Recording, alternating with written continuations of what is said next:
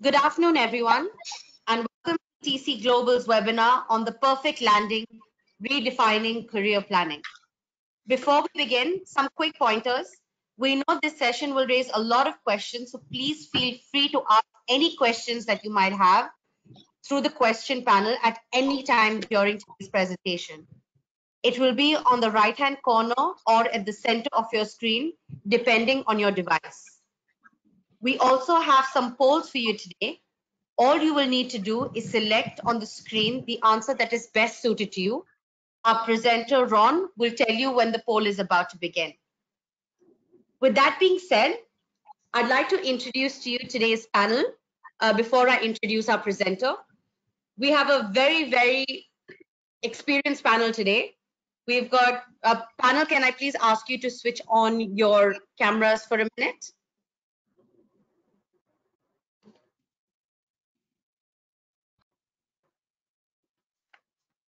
Thank you. We've got Bindu Chopra, Krishna Niyogi, and Kalpana Zuchi from our international relations team.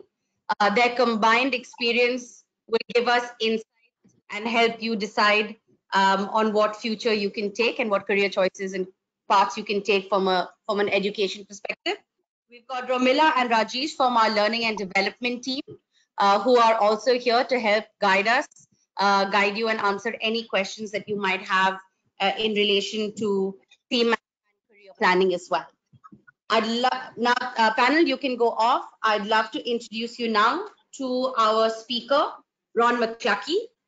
Ron is an international management consultant, psychologist, and one of 12 certified master action learning coaches globally.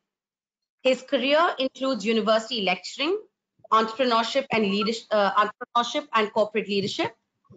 Ron is a happy and truly global citizen, having lived, worked in South Africa, Middle East, New Zealand, and now here in India. Consulting and speaking engagements have taken him to numerous other countries as well. Ron's passion and purpose is to help people be successful in their careers and challenge them to be happy 24/7. So with that being said, you, Ron. Thank you very much for the kind words, Rohini. To the panel members, thank you so much for joining us. To the audience, absolutely wonderful to have you all on board. Thank you for making the time, and we will endeavour to make this a really special and meaningful session for you. Before I actually start off with the webinar itself, I'd like to share with you a story that happens to me very frequently. I do a lot of coaching of senior executives. These are presidents, vice presidents, and very senior people at the sort of pinnacle of their career. And one of the questions that I ask them very regularly is, how happy are you now? And when I started this, my expectation was that these people would say, you know, being at the peak of their career, you know, they're really happy. I was absolutely shocked, shattered, when I got the response that, you know, on a scale of 1 to 10, typically their happiness level is at about a 3 to 4, which is incredibly low. And then when I asked them why, the response I so often get is, the career I'm in is not what I'm passionate about. It's what my parents or other people said I needed to do, you know, when I was leaving school.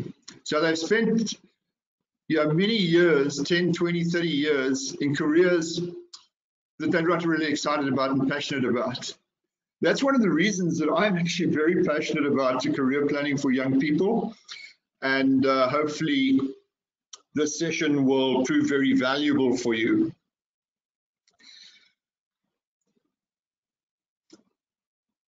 So who is TC Global and how can we help you?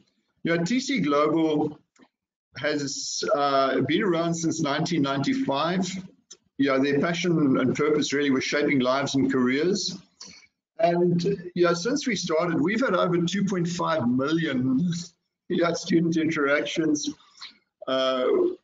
We currently have university partnerships on over 4 continents, more than 700 international university partners, and typically we see or interact with around 350 students each year. The different things we do, firstly, there's global education. That is about helping young people define their interests, their passions, their career interests, and also help them choose careers and also identify and choose the courses, universities, and careers that match their aspirations.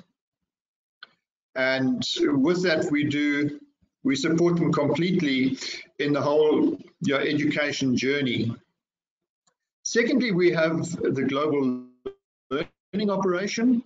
So global learning is about supporting our students with a lot of the English language, verbal reasoning, and other entry requirements for various universities. You've all heard of the GMAT, the SATs, the TOEFL. So we have very innovative and effective coaching for students in that space. We also have a very strong psychometrics division, which I'll be talking more about today, and other global learning offerings. The global investments is really helping Indian families and students with overseas investments that will help them qualify what started off being for green cards in the US, and we are now helping parents and students emigrate to a range of countries. The reason we do this is that most parents are happy to make the investments for international citizenship, primarily for their youngsters. And finally, we have global workspace, and this is where we help international universities establish their presence in India. So that's just a little bit about TC Global. So let's go on to today's session. So I've split today's session into 3 sections. The first is, what are the 3 sacred rules of career planning? I've worked with many students in career planning, and I've found these rules really important. Secondly, we'll be looking at a career planning roadmap.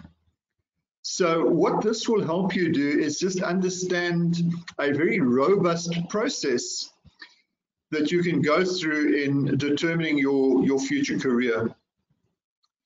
And then lastly, we'll be talking about psychometrics and how psychometrics can play a very, very powerful role in career planning and decision making.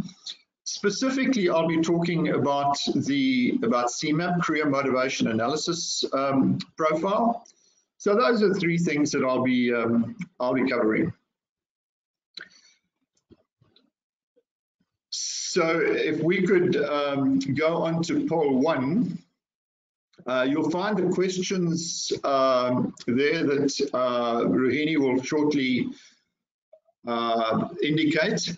And all you have to do is to click on the bullet point of the statement that you agree with most. So if you'd like to do that, Rohini, thank you. And we'll give you probably a minute or so to decide on that. Our poll 1 question is, we'd like to know you better so that Ron can be able to give you the advice that you're actually here to get. 1 is, are you a student of grade 9 or 10? Or are you a student of grade 11 or 12? Are you a parent? Are you an undergrad student? Or are you a teacher or a student counselor at a particular school? Ron, just to give you a heads up, we've got 71% of our attendees that have voted. We have about 24% that are 8 and 9 graders. We've got about 71% that are 11th and 12th.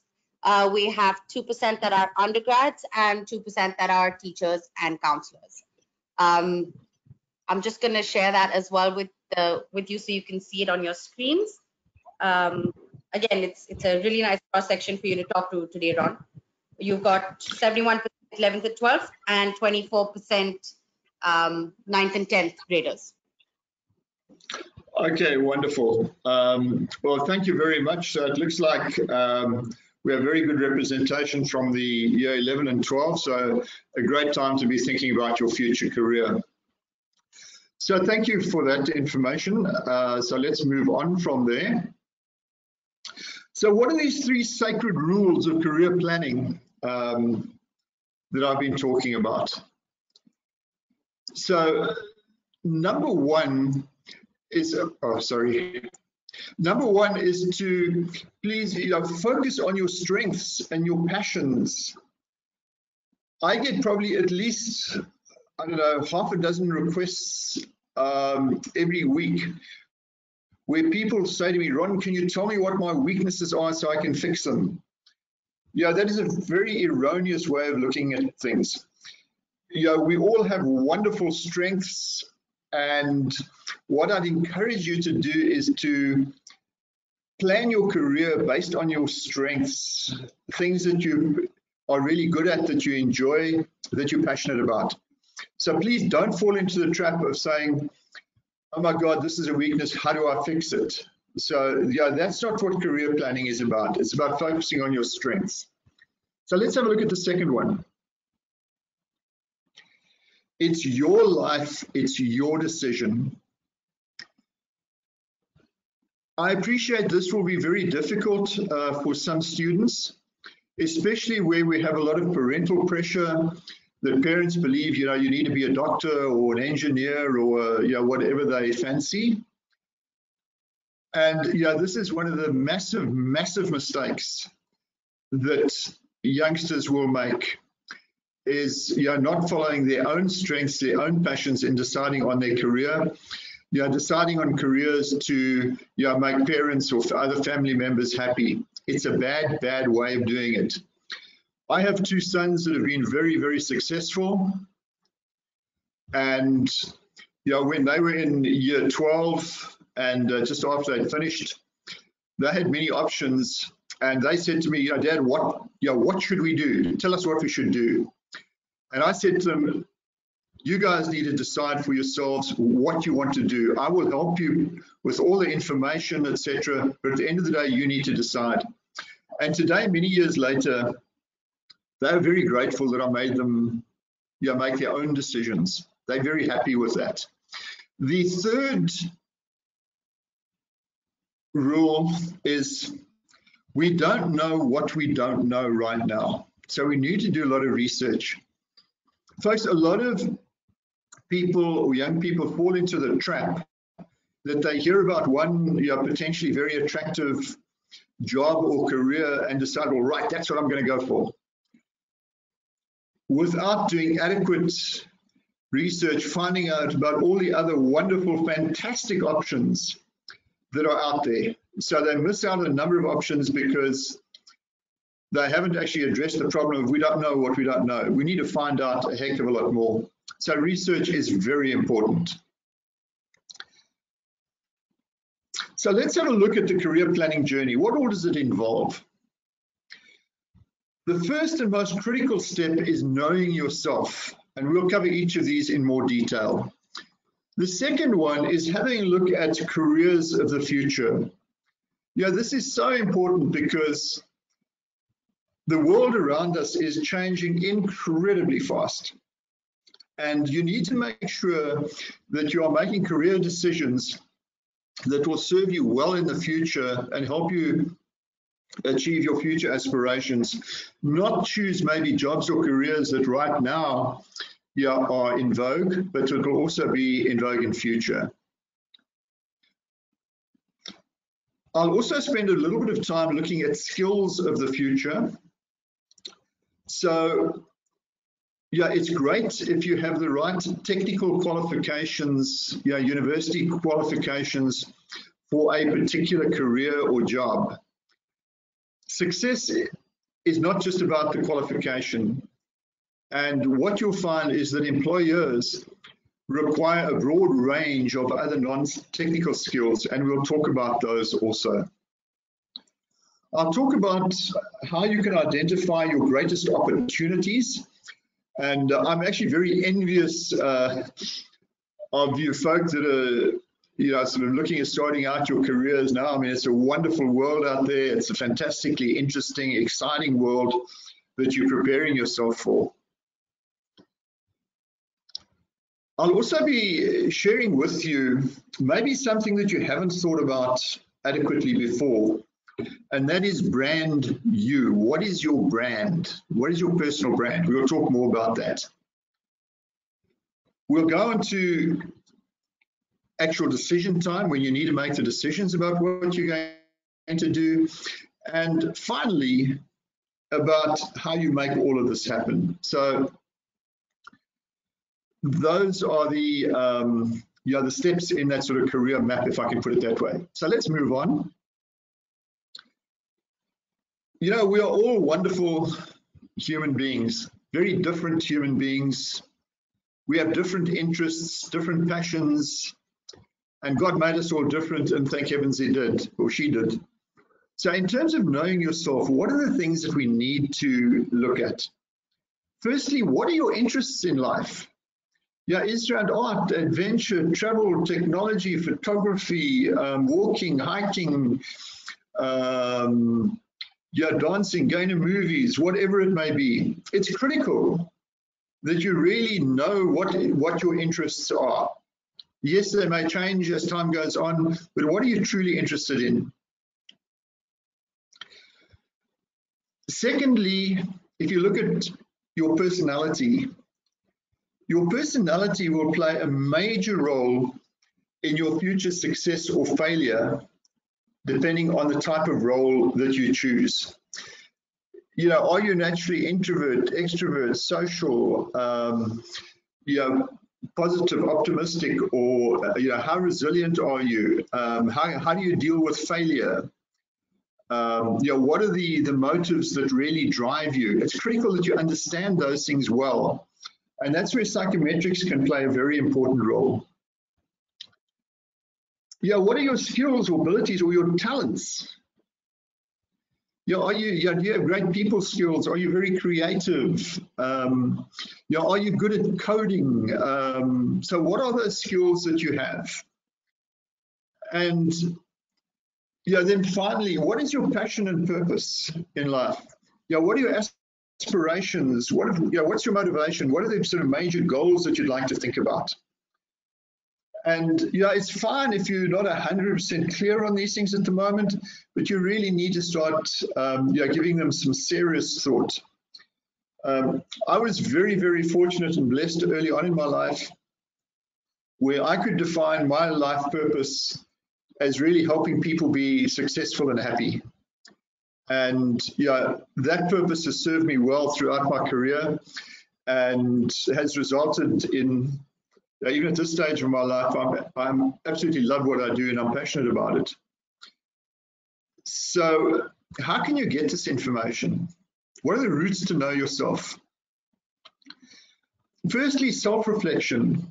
One of our most powerful sort of learning tools about ourselves is to reflect back. Who we are, what we like, etc. So self-reflection is very powerful. You can then ask for feedback, from your parents, from friends, from teachers, from other people who know you well. If you ask them, how would you describe me as a person? They'll give you some amazingly good feedback. The other really interesting one, and I do this quite often, if you observe the choices that you make regarding the people that you hang out with, what are your leisure activities, how are you investing your time, that will also give you some very, very powerful clues. The next one, analyze life's experiences. You've had many experiences in life, and this is where the reflection comes in. And seeing what are the things that you really enjoyed, the things that you're good at. That'll give you a lot of information. And then finally, using psychometrics. For me, when I was making my career choices, psychometrics were hugely important. And that is probably one of the most powerful ways of getting tremendously good insight on yourself. So let's move on from there. What are the careers of the future? So if we could please have a look at poll 2. Here are the questions that we've got. So I'm going to ask Ruheni to please pick up on this again. Ruheni. So in poll number 2, we just want to quickly know what best describes your current status on career planning. You haven't given it any thought. You're not clear on what subjects to choose. I know some of the questions that are coming in are around that. Picked my subjects, but now need to plan. I am clear on what I want to do, or open to guidance and advice. Wow, it's a really nice big mixed background of answers that we're getting. We've got only about 45% of attendees that have voted, but we've got 16 of them that are unclear on what subjects to choose.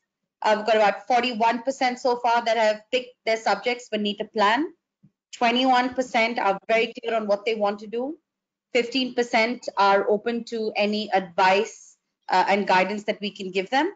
And 5 have still not given it very much thought. We'll just give it a couple of more seconds, Ron, before I hand it to you. Because guys, if all of you can pull in your selection, it will give Ron an idea of where you guys are at and how to help you. Okay, I'm going to close the poll now. So just Ron, just to give you and our panelists a quick idea of who we're talking to, we've got very proactive students that are open to advice, about 15% of them. 24% are very clear on what they want to do. 40% have picked their subjects, but are now starting to put a plan together, and they need to plan. 17% are still unsure on what subjects they should choose for their future. And about 5% have not really thought about it very much. Back to you, Ron. Okay, thank you very much for that. Folks, the point I would like to emphasize,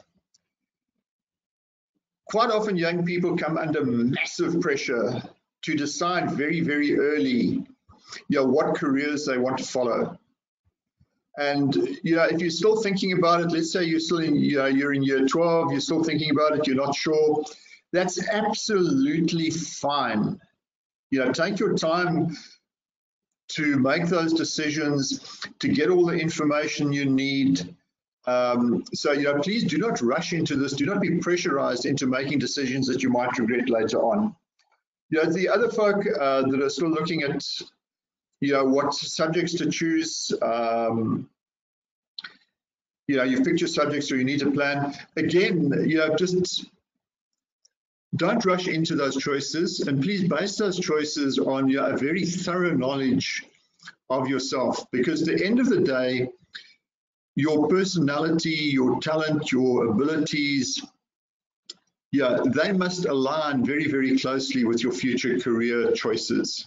So please bear that in mind. Okay, I'm going to move right on. Let's have a look at the mega trends that are happening. Mega trends are like the next big thing that's happening in the world around us. And as we've said, there are people who are able to identify mega trends are able to reap huge benefits from it. So let's have a quick look at those mega trends. And I'll go into these in a little bit more detail. So firstly, the whole connectivity and convergence communications area, technology. Secondly, health and wellness. And I think the current COVID-19 is an indication of just how critical that is. Sustainability is where the future lies as well. And finally, the biggie is artificial intelligence. So let's have a quick look at these in a bit more detail. Firstly, when we look at convergence and connectivity, Yeah, over 90% of the world's data was generated in 2018, yet only 1% was utilized for meaningful insights. So again, there's going to be massive focus on using this data. Did you know 5G could increase network capacity by 40 times compared with 4G? And cyber attacks will be of the highest concern by 2030. Cyber attacks will be of highest concern by 2030 and amongst the top 10 global risks. Wow. So what are we talking about here? Sorry, I just need to move, I just need to move this to somewhere else. So as we've already indicated, cybersecurity is going to be a massive area of the future. It already is. We've seen, in the last US elections, how Russia is accused of manipulating the US elections, and cybersecurity is absolutely going to be huge. The Internet of Things, as we say, what did we do, BG, before Google? So again, anything to do with the internet, absolutely.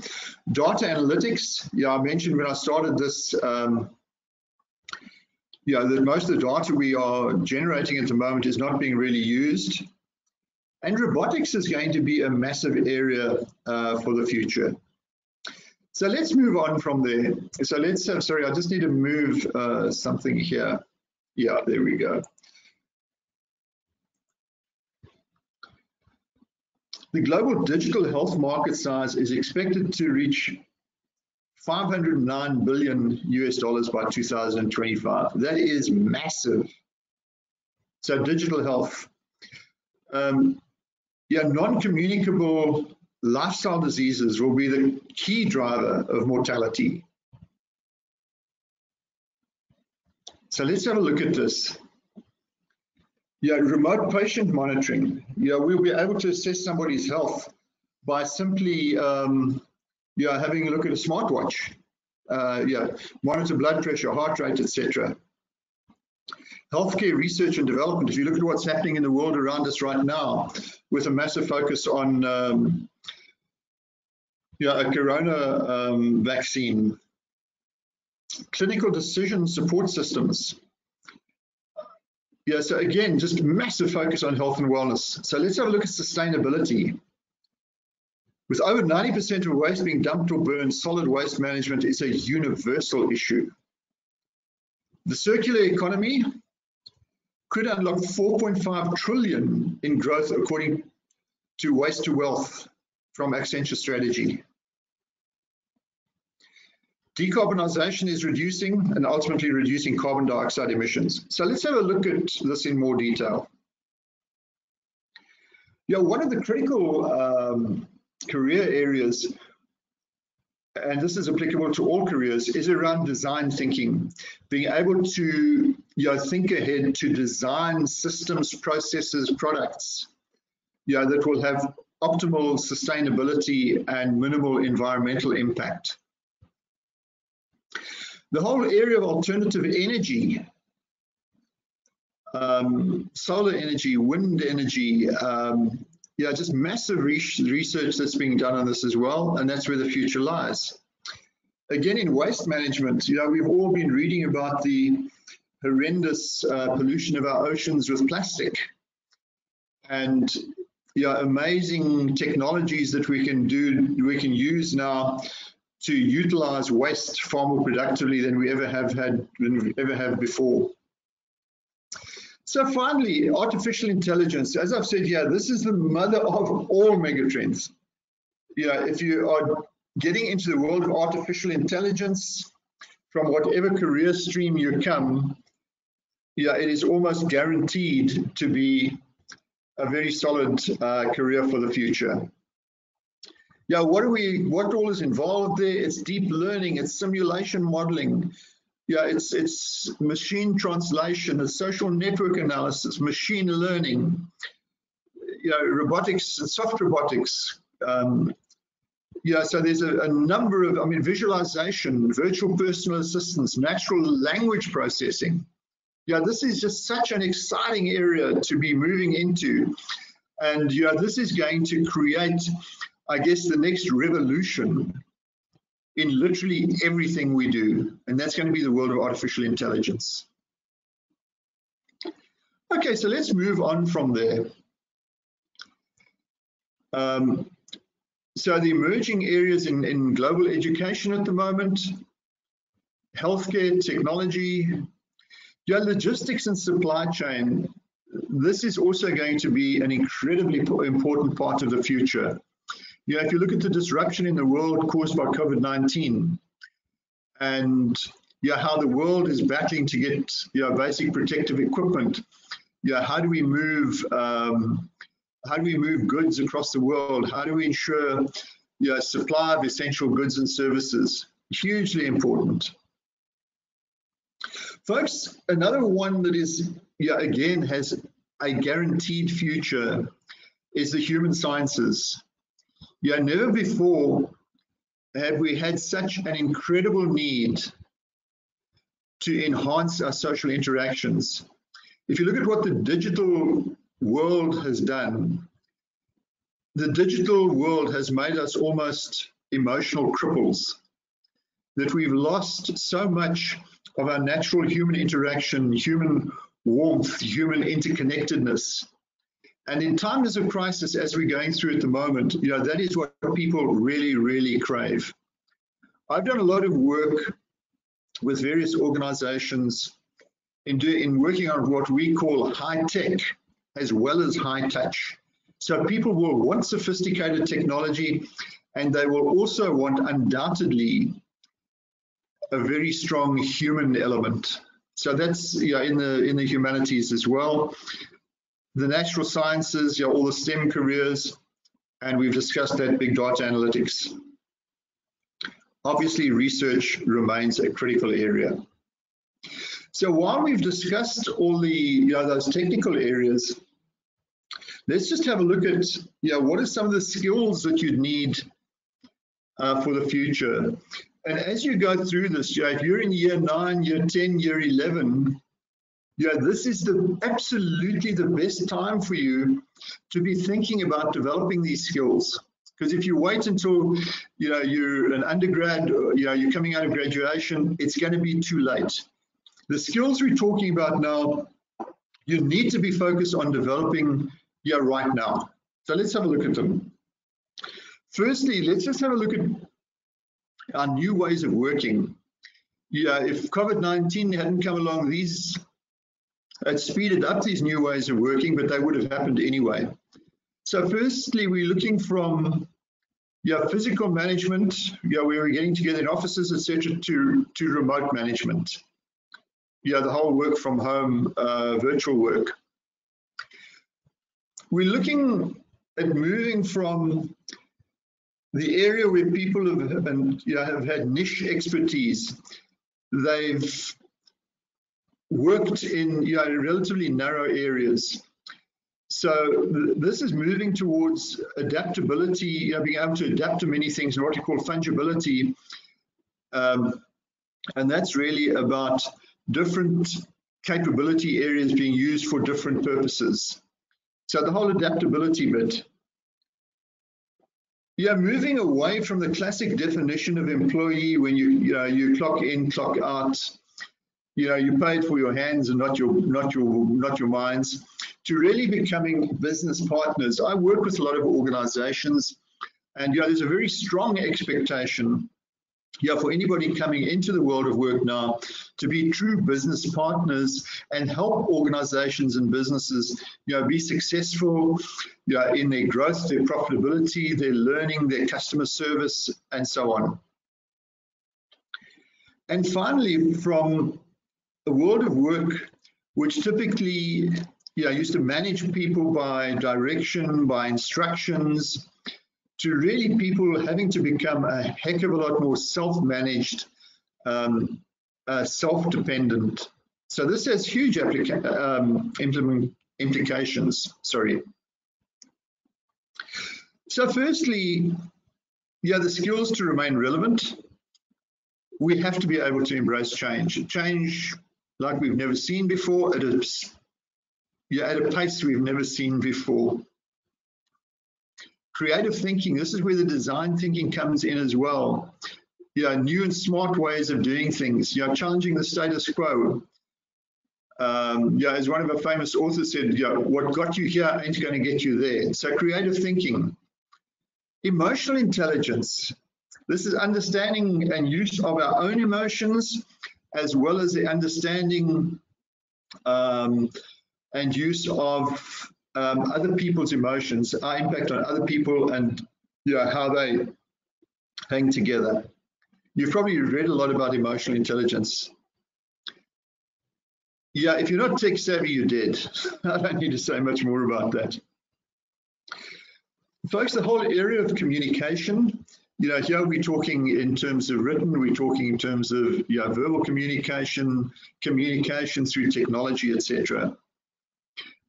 In many of the employers I work with, this is a criticism that's quite often directed at many young people, is they don't know how to communicate well. So, the world is about communication. A growth mindset is really about having a very positive view that we can learn, we can grow in almost an unlimited manner. It's a mindset of constant improvement, constant learning, constant evolution.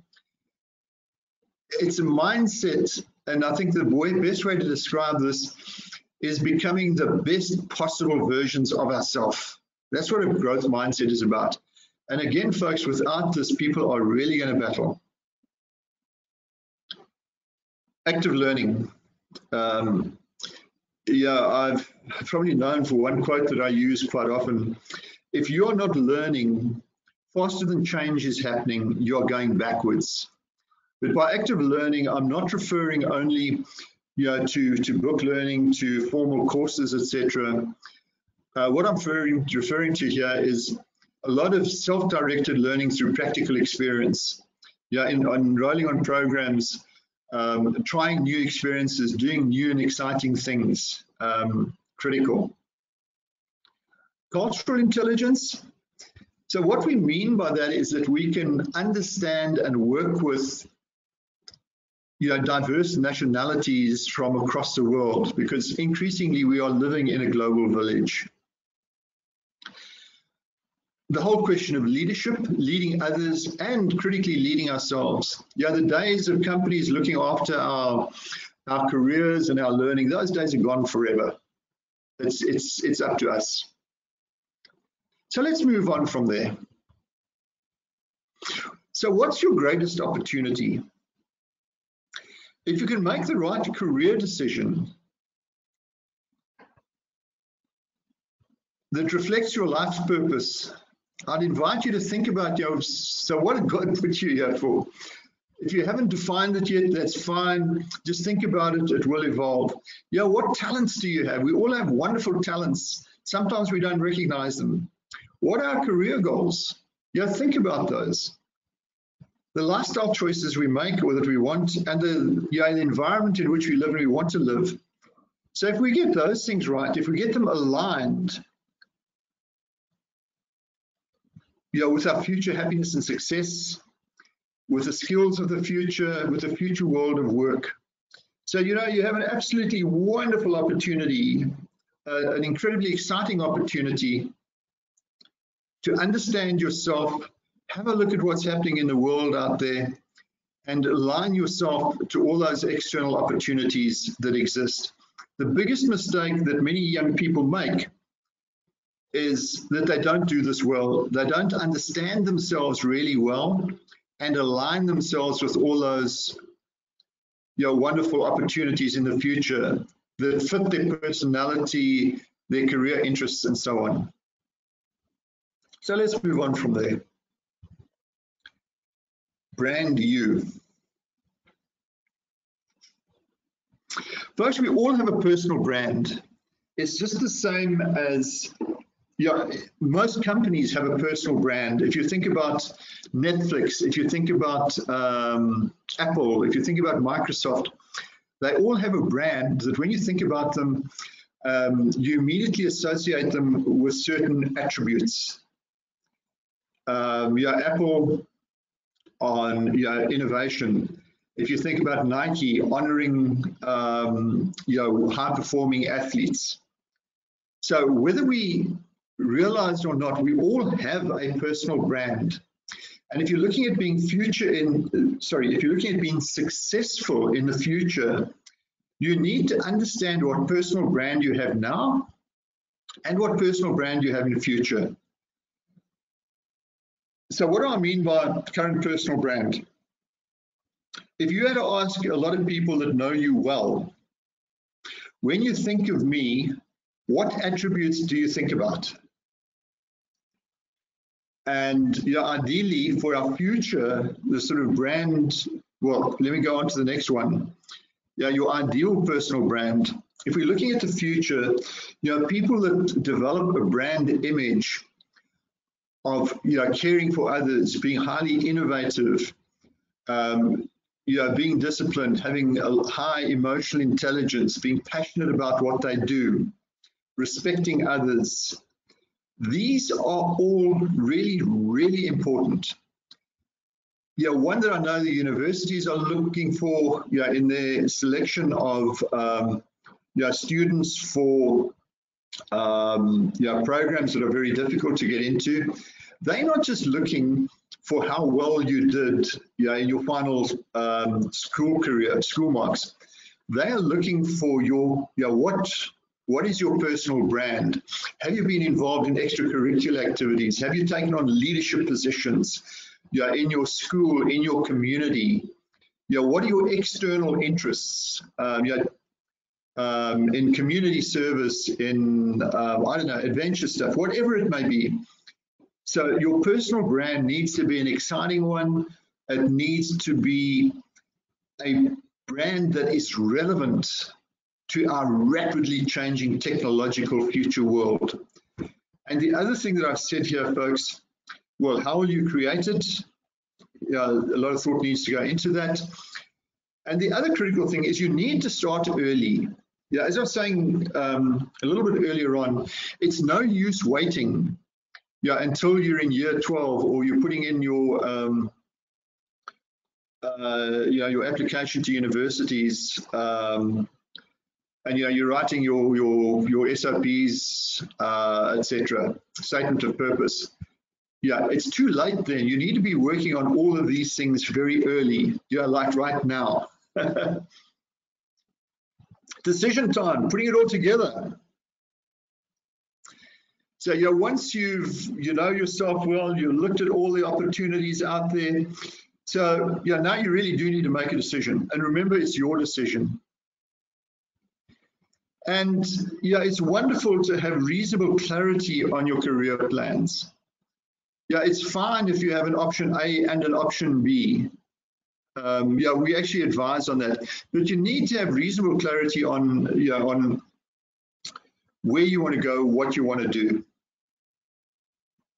So what are we talking about with putting it all together?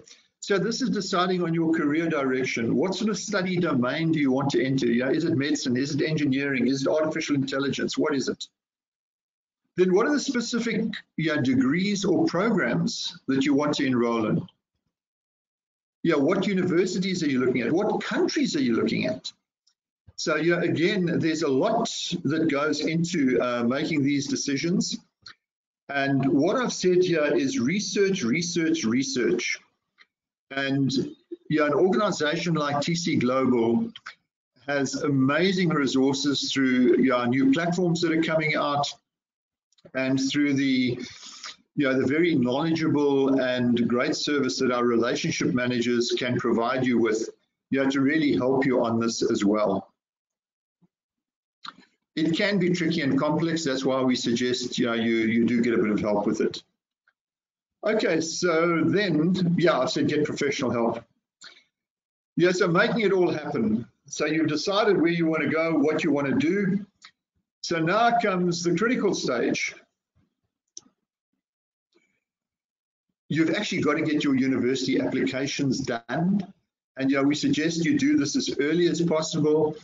And getting the university applications done is not as easy as it maybe looks at first glance. To get the applications done, you also have to have your financial arrangements in place. If you're looking at overseas study, what are the visa applications? You've got to have, no matter what university you're going to in India or abroad, you've got to have the correct documentation. And as I've said, TC Global will support you, through this journey. I've covered this very quickly. This is not my area of expertise. This is the area of expertise of our global ed function within TC Global. We have wonderful capability to take all of this heartache away from you and help you through the process. I'm going to move on to the last section now. And this is using psychometrics for career planning. I can share with you a story. In my last year at high school, and that goes back more years than I care to remember, I was probably sitting in the shoes that many of you folk are sitting in at the moment saying, what the heck do I do? And I went through a lot of psychometrics, and what was actually quite surprising, those psychometrics helped me enormously, narrow down my career choices, and what the psychometrics indicated to me, I needed to go into the world of humanities and business. And they said, sort of an ideal role for me, or an ideal area for me, would be, as an industrial psychologist. And that's one of the qualifications that I ended up getting. And I've done many other things, based on that as well.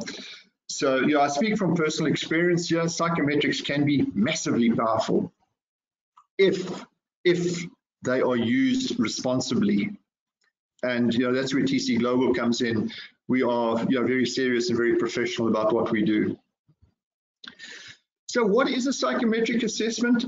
Folks, I want to dispel a lot of the mystique and the woo-woo stuff that we're going into, the depths of how your mind works and all that. That's a lot of hooey. So what is a psychometric assessment? Very simply, it's an instrument designed to produce an objective, quantitative assessment of one or more psychological characteristics. For example, your career interests, your personality, your aptitude.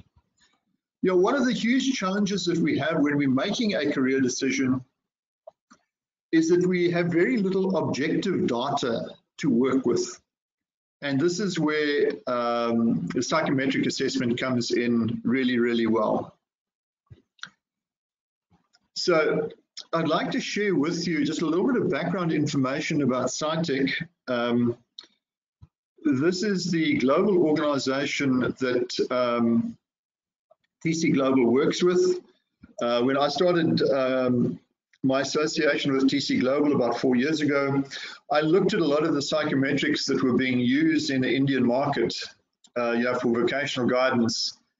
And a few of them were very good, and unfortunately, a lot of them were absolute rubbish. And at that stage, I arranged for TC Global to have the premier partnership of Psytech International for India. So, as we've said there, Psytech is one of the world's leading developers of psychometric assessments. They're in over 35 countries, over 20 languages. Over 5 million people have been assessed worldwide. CMAP, that's the Career Motivation and Analysis Profile tool, which I'm going to go into more detail about shortly. It's exclusively represented in Asia by TC Global, what used to be the Chopras. And I essentially head up, I'm the managing partner for Psytech International in India as well. So I sort of look after that. So I'd like to share with you now a little bit of information about CMAP. Folks, you know, I can almost guarantee, not almost, I can guarantee that this assessment will be of tremendous value in helping plan career decision making. And what it does, it firstly assesses your career interests in 9 different dimensions. And these have been 9 very well researched dimensions, and I'll share them with you shortly. You know, if you're not basing your career on the things that you are really and truly interested in, it's highly unlikely that you will be happy and successful in that career if it doesn't reflect this. Secondly, personality. There's also a personality assessment. Your personality will play a major role in determining the type of work, the type of role that will suit you. Maybe an example of this, I'll come down into it in more detail very shortly. You know, if you are somebody that has very strong intrinsic motivation, you know, you want to be motivated by the work itself versus extrinsic motivation. You don't care what work you want to do so long as you're really well paid for it. It's good that you know these things early on. Are you by nature sort of introvert or extrovert? So that is again critically important. And finally, it assesses your reasoning capability. So let's have a look at how this works. And what CMAP does, it generates a very, very powerful report. And I'll take a few examples of that report now. So in terms of the results of the reports, firstly, it looks at 9 career interest themes. And these are based on a lot of research. So it's the artistic theme, scientific, logical, managerial, entrepreneurial, administrative, persuasive, practical, and nurturing. So let's take this a bit further. So what your report will look like is a diagram I'm looking at now. So firstly, what you see here down the left-hand side of the report are all the different career interest areas. In the middle, you see your score, and your themes with the highest scores represent the type of work you will enjoy most. And at the moment, this one is logical. It might be a bit small for you to read, but your high scores are interested in activities that involved dealing with logic, computation, and mathematics. And what you have on the right-hand side is just a verbal description of that. So that is in the whole area of your career interest themes. Again, folks, I cannot stress strongly enough that it's vital, it's critical that you base your career on, align your career with what your actual and real interests are. So let's move on to the personality assessment. So let me just get this. So the 4 dots indicate where the student's preference is to the right or the left-hand side. So if we're looking at this first one, introversion versus extroversion, this particular sample, the person had a strong preference for introversion. They prefer to work alone, prefer their own company to that of others, versus have a great need for social interaction, dislike being on their own. So I'd invite you to think, that this type of information, is tremendously valuable in knowing yourself, when you're making career decisions.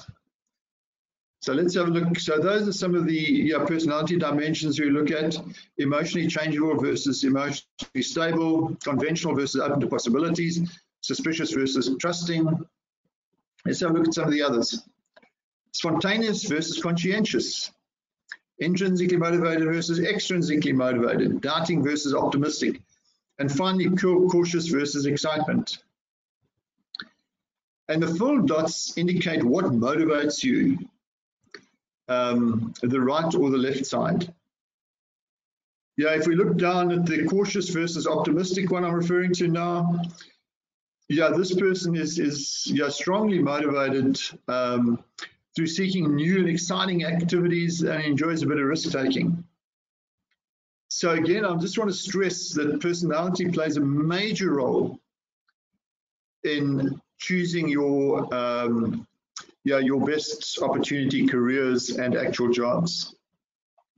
So let's move on to the third thing. The third part that it measures. It measures 3 reasoning abilities: verbal reasoning, numerical reasoning, and abstract reasoning. And again, it's very good to have an objective assessment of these different types of reasoning, that, you know, if you're going into sort of, the highly scientific areas, numerical reasoning would be very important. And different career areas obviously have different reasoning capability requirements. So it gives you a description of what we mean, the person's rating, through dots and through verbal description. So that's the reasoning capability side. Some careers do require a high level of intellectual horsepower or ability. Others will require less. And if someone's reasoning capability is not that great, it probably means that for programs and careers that require a very high level of thinking, it means they might battle a bit or be required to work a bit harder. Again, the more full dots, the higher the score. So folks, I'm heading towards the conclusion here. One of the, a critical thing that the report does, the CMAP report, it gives you a very good analysis of your 3 key career interest areas, the areas that are of highest interest to you. So this particular area was around scientific roles. So that would be, people would be attracted to jobs which involve scientific pursuits, including physics, chemistry, medicine, laboratory work. The career motivator is discovering new facts. Then there's a narrative here describing your personality and types of careers suited for your highest 3 career interests. So we look at your highest 3 career interests, and you get one of these charts for each of those. And as I've indicated at the bottom here, you get lists of careers that match your strongest career interests. So you actually get examples of jobs that would suit a person with this career interest and this personality. If you look where I'm reporting now, for this particular profile, a biomedical engineer would have a 77% fit with this person. What we also include in the report is the opportunity for guided research.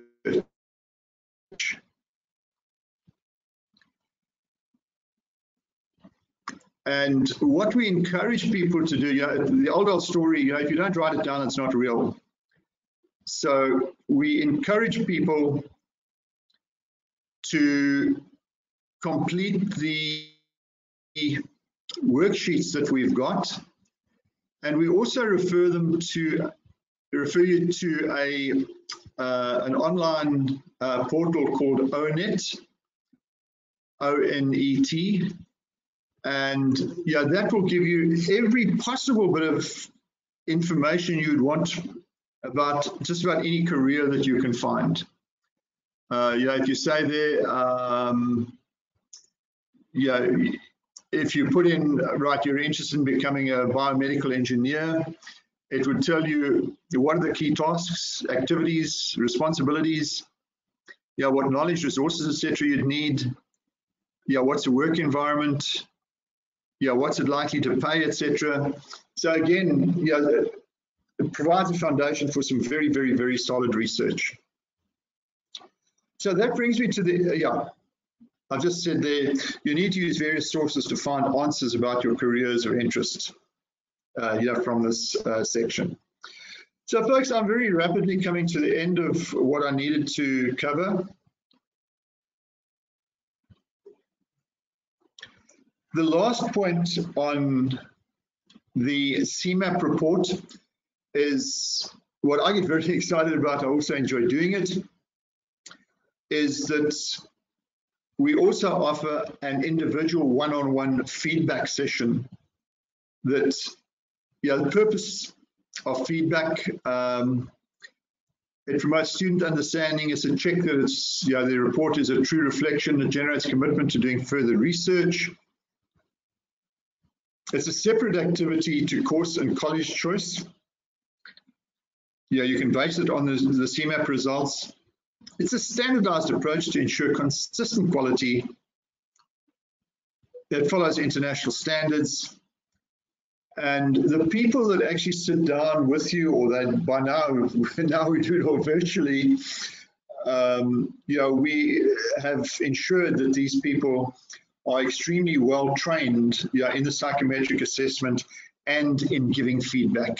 I personally have constructed a lot of that training. So Rohini, I think we're coming to the end. Would you like to conduct poll 3 for us, please? Sure, Ron. Thank you. We've got a whole bunch of questions and our panelists are trying to answer all of them. We will have a Q&A at the end. Just the last poll for this evening is, what according to you is the most important factor for making a career decision? Is it knowing yourself, seeking expert advice, discussing with parents, friends, or teachers, the job market research, or all of the above? 36 voted. I'm sorry, carry on, Rohini. No, we're just waiting for a couple of more seconds, Ron. We've got about 60% that have voted. 21% have said it's about as for them, the most important factor is knowing themselves. 4% have said they will discuss it with parents, peer group, and career advisors. 3% are still looking for expert advice. 70% of them have said that they will consider all of the above while looking to make a career decision. So I'm just going to stop the poll. I'm going to share the results as well.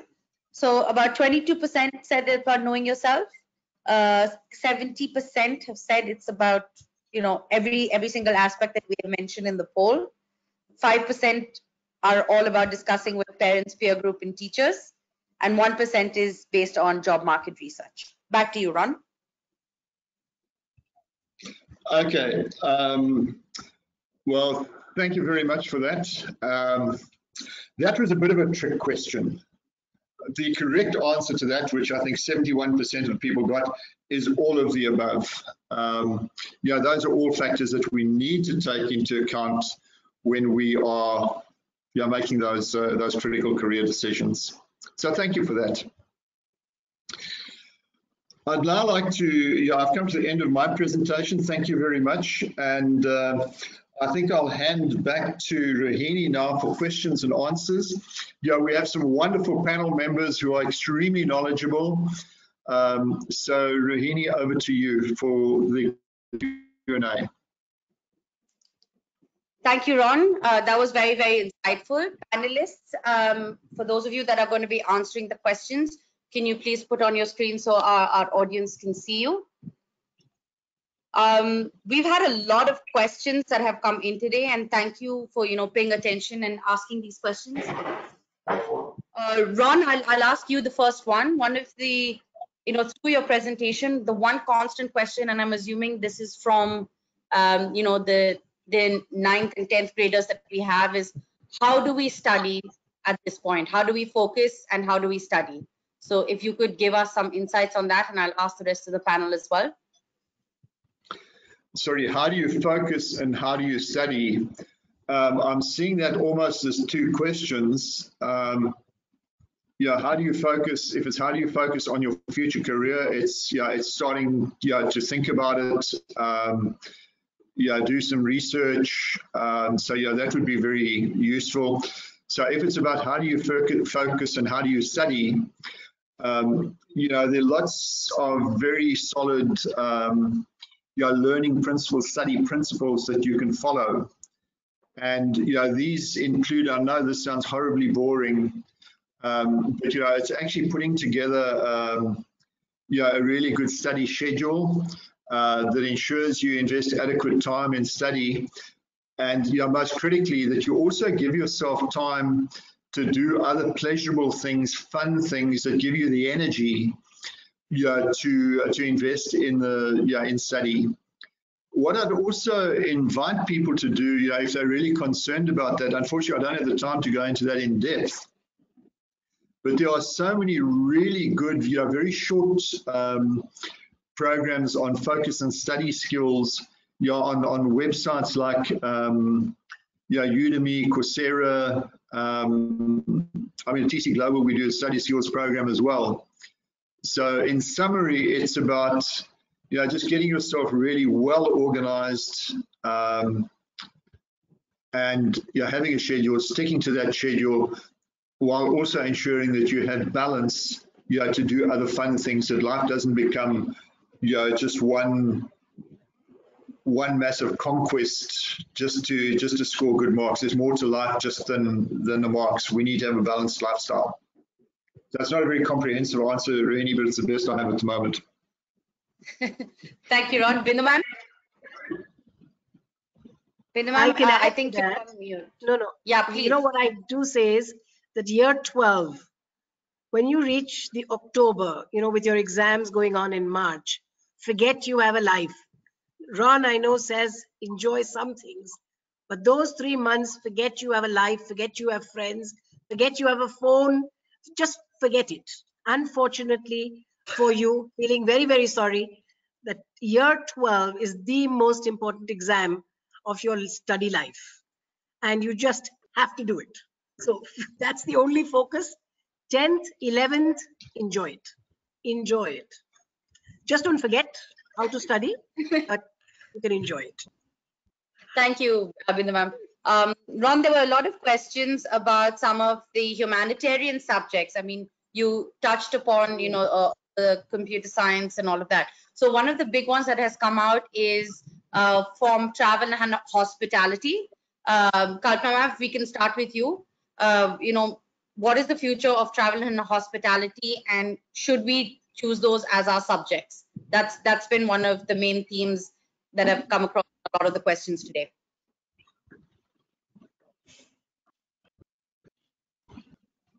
Hi, Kalpana from the International Relations team. So I think hospitality, tourism, these careers will still remain. With COVID-19, the world is not going to end. We will still travel. People will still go for their holidays. Maybe after a bit of, the social distancing will be there. I think we should definitely look at these careers. Yes, there would be changes, the way we travel. The way currently Air India is saying we'll have passengers, the middle seat would be kept vacant, but they still will fly. So I think people who are looking at this industry should go for those studies, because you are going to study for 3 more years. By that time, everything would have settled. So it's all good, guys. Go for it. Bindu ma'am, if you thank you. Anyone else like to add? No, I am, the number of questions we've got on chefs. All of you who want to become chefs, go for it, yeah? And don't worry about the subjects to study. Somebody wrote in to say, I love sciences. Even better, you'll be shocked when you go in to do hospitality. You have 20 odd subjects ranging from English and accounting to, the actual culinary stuff.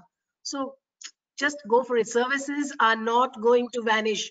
No computer can take over services. Please believe me. All right. The only people who should worry are the techies, not the services. Sorry, speaking of the, yes, sir. If I may just add something, to that, I agree absolutely what Kalpana and Bendu have said. I think it's got a fantastic future. I'm from New Zealand, and I'm watching New Zealand now, and the biggest thing is to get the tourism going again.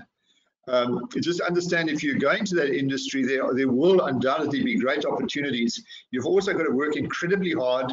There's long shifts, there's unsociable hours quite often that are associated with it. But yeah, also a great lifestyle in many ways. Thank you.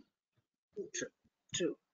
Krishna ma'am, if I can ask you the next one, there are a lot of questions around engineering and what subjects in engineering one should pursue at this point, whether they should do mechanical, computer science, robotics. What insight would you like to give us students today?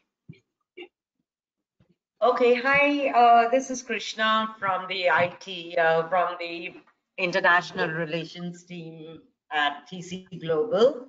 So yes, to answer your question about engineering, there are various fields in engineering. In any case, if you go for engineering, the first 2 years are generally very broad-based.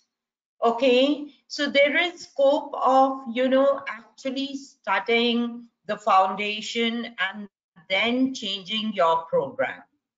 Having said that, you could, like Ron pointed out, you could take the site test and, do your mapping. If you are really interested in becoming a mechanical engineer, then maybe you go for mechanical. I mean, there's scope for all the engineering programs, whether it's mechanical or electrical or IT, computer science, robotics, actually they are all, if you see, blended, at the end of the day. If you are a mechanical engineer and later you want to be going into an IT company, then you can always get into the hardware part of the IT. If you want to be a software engineer, you could do that even if you've done electronics or electrical as a background. So it is entirely up to you and your interest, what you find interesting. And there's scope for all the engineering programs, whether it's chemical, whether it's civil, there's scope for all. I hope it answers your question. Sorry, Rohini, and this is the last comment I'm going to make. Yeah, folks, a lot of people when they're in year 12, maybe first year, are saying, well, what branch of engineering should I do?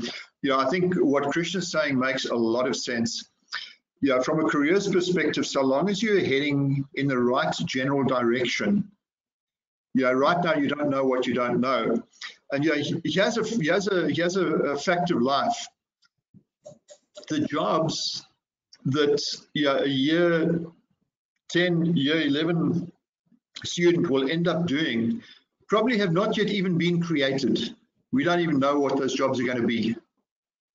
There's so many new, exciting, different sort of roles, jobs that are coming up.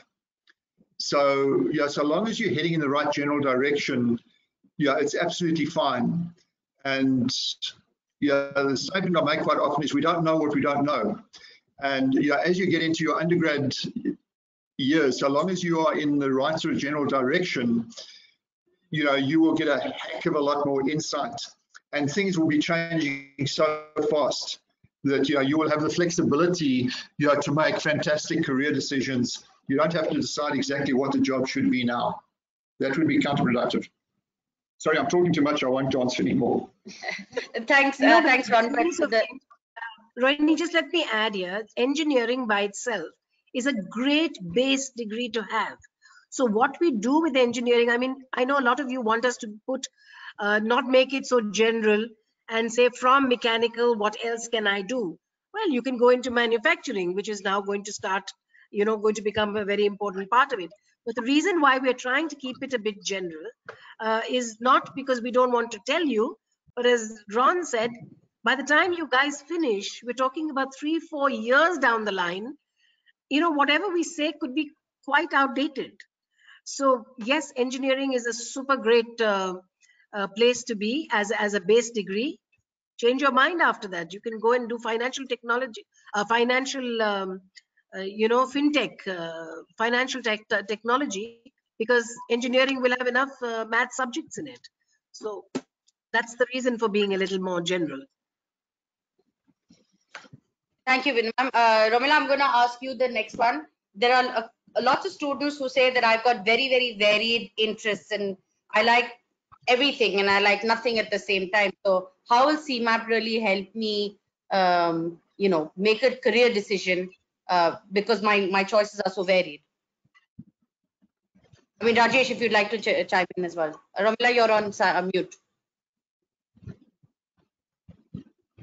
Yeah. Oh, it's fine. I think I'll take that. Okay. So can you want hear me to me? go ahead? Yes. Yes, we can hear you, Romila. Okay, thank you. Thank you, Rohini. So I'm Romila from the L&D team. So actually, that's a very happy problem to have if you have a lot of diverse interests, which means that you can actually do a whole bunch of things. And one of the ways CMAP Plus will really help you is that it will give you a very scientific assessment of who you really are. What's your personality like? What do you need at a workplace? What will truly make you happy? What are your career needs? What career themes really resonate with?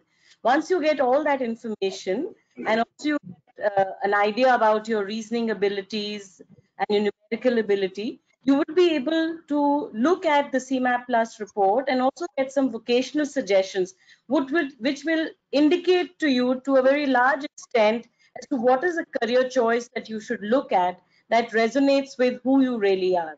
So I think in that sense, especially people with diverse interests, it makes a lot of sense to do a CMAP Plus to know themselves very truly. Rajesh, want to add something? Yeah, so other than that, I mean, the most important thing to know is that what is it that you truly enjoy and are passionate about, and what is it that you're most likely to, pursue as a career and be successful at. A lot of times we get students who are very good at certain subjects, but they do not necessarily enjoy it. So it's that's why it becomes really crucial to find out where your personality, your interests, and even for that matter, your skills align. So that you're able to find those broad career areas that are best suited for you. So that's where I think CMAP does a fantastic job to help you with that. Thank you. Krishna ma'am, Bidhi ma'am, I mean, this one is, I know, your area of expertise, but a lot of questions about whether I should do medicine and what kind of, if I don't want to become a doctor, what kind of career should I be looking at?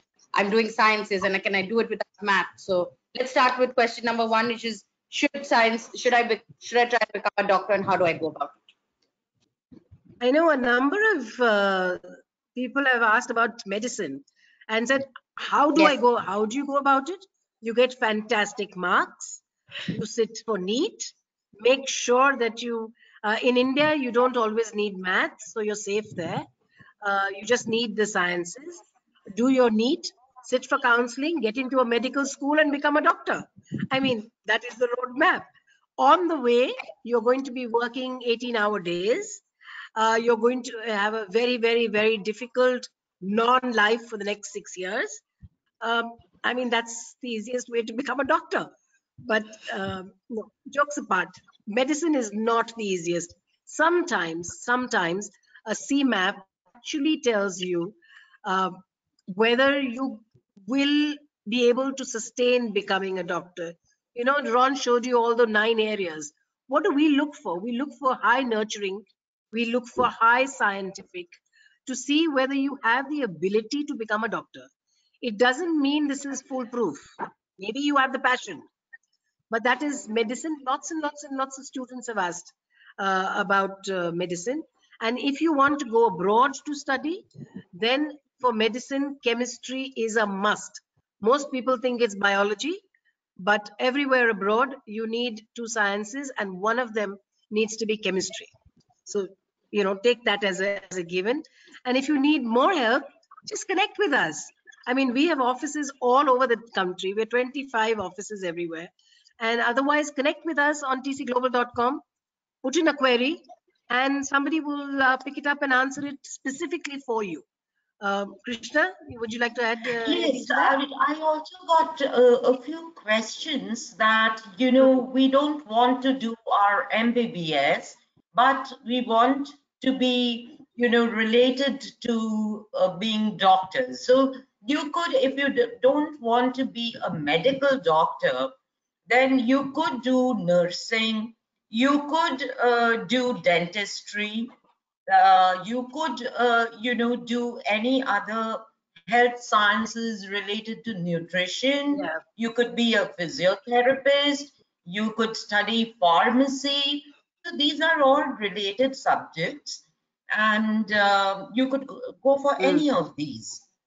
Now, coming back to being a doctor, if you're thinking of going abroad, it's a very, very long process because, most countries you don't get into MBBS, which is called MD there. You don't get into MD directly.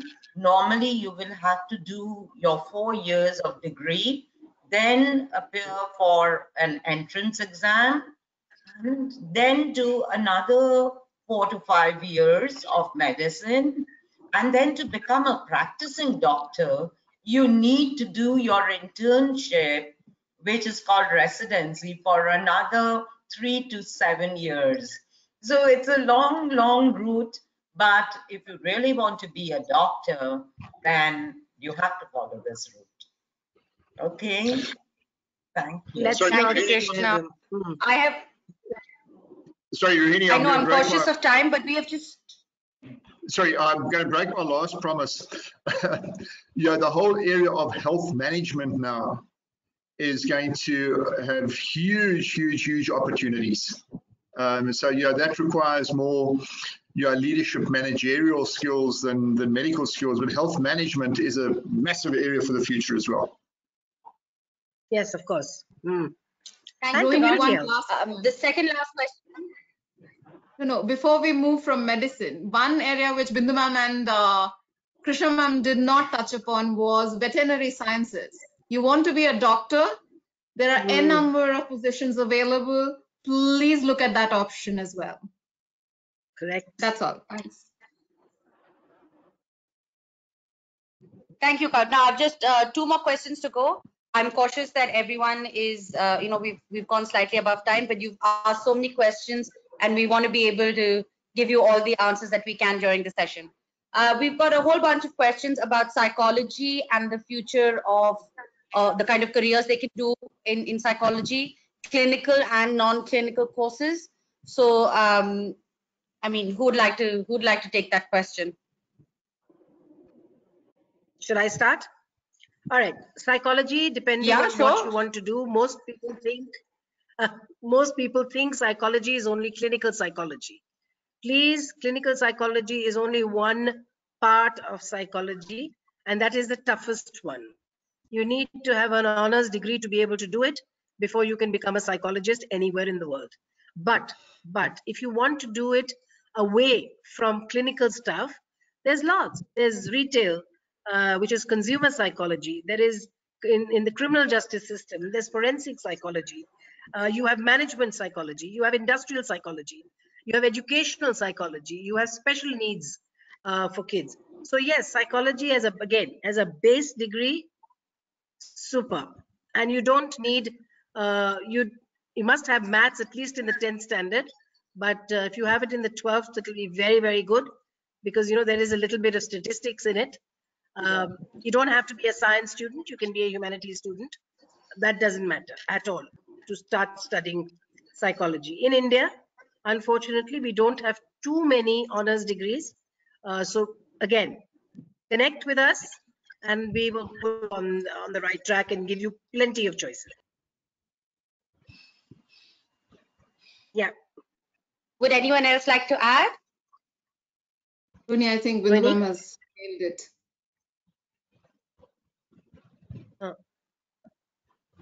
The next question, Rohini.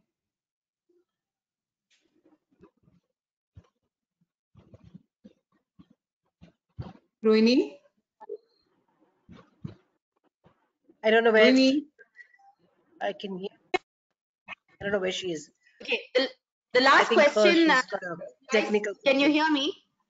Yes, now we Can you hear me? Yes, Yeah. we Okay. can hear you. The last question for this afternoon, and for this I'll hand it over back to Ron, is how do we get in touch with you for the CMAP Plus, as well as if we want to talk in detail about planning our careers.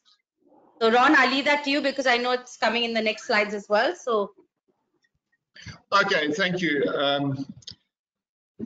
Yeah, we're in a very fortunate position where we have trained a team of specialist people within TC Global, that can administer the CMAP assessment. So if you'd like to do it, it's as easy as getting onto the website or just contacting TC Global. Yeah, I think I've got the numbers here. Facebook, have we got? Sorry, I've lost that.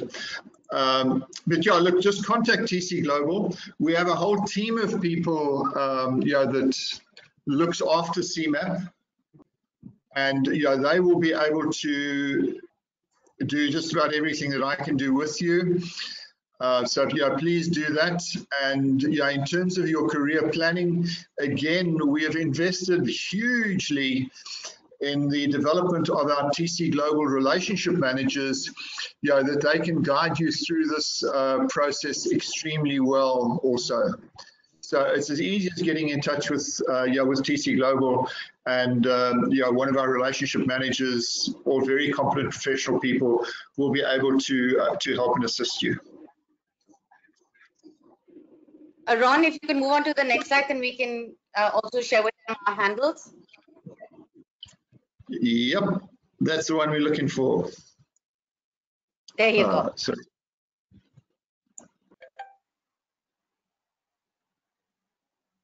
Guys, this is how you can get in touch with us. We're on Twitter, Instagram, Facebook, and LinkedIn. You can connect with us at TC Global Official on any of these. You can also write. We know a lot of you have questions that are very individual and specific to you. You can write into us at webinar@tcglobal.com. We will be sending you an email thanking you for joining us today. So all you need to do is write back to us on that. And if you want to reach out, you know how to do it. So for those of you that are studying, study hard, best of luck. And for those of you that have already started career planning, reach out to us and let's see how we can help. So during this period, guys, as we say at TC Global, stay safe and speak soon. Good evening. So thank you, everybody. Good luck. God bless. As Rohini says, stay safe and hopefully see you soon. Thank you so much for your time. Cheers. Bye-bye.